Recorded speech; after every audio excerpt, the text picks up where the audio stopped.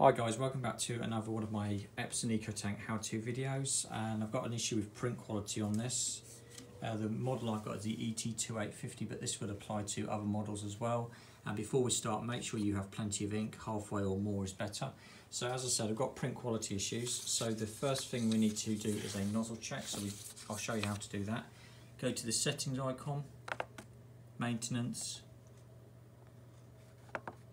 nozzle check, load A4 paper in and print. So you may just have small print quality issues, or you may have a problem with the ink not running at all, and I'll show you how to fix that if it's in that situation.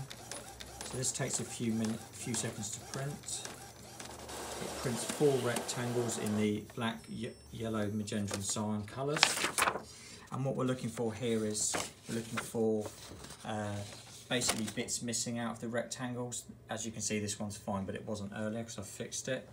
To see the yellow, you can just bend the paper up because it doesn't show very well in the light. So providing you've got quite a bit of colour here and it's not completely missing, then we can try this next. So automatically it said to us, are there any missing segments? And we would say yes. It would do a head clean, and then after that you can print a nozzle check. So basically what you're looking for is, you're looking for this nozzle check to get better each time.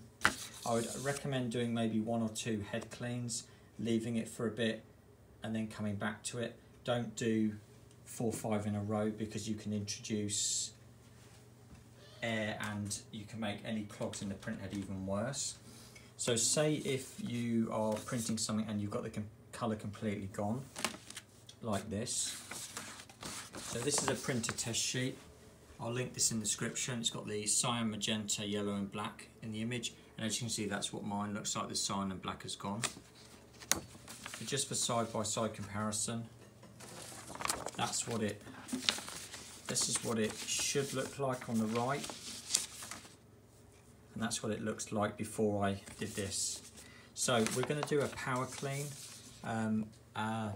You only want to do a power clean every 12 hours, and I'll tell you what to do if that doesn't work. So we can access it the same way. Go all the way back. We've got settings, maintenance, power cleaning, and it'll give us some instructions about it and some information. It may not improve the print quality in the following situations. Basically where you've done a head clean where the ink levels were low, so that's something too important to check, and you've done a head clean 3 times, it's still not improved. And it also says wait 12 hours between doing it. So if you've got the issue where the colours have gone completely, run the power cleaning, but only do it every 12 hours. So if you've done the power cleaning and after 12 hours you've tried again and it's not worked, then the problem may be with actually the print head is clogged, or it may be an issue with these pipes or the dampers. So I will link a video in the description to a tutorial on how to fix that, but hopefully this simple video has helped you fix any print quality issues without having to mess with any of that. So if you've got any questions or comments, please leave them below and I'll try to help. Thanks for watching.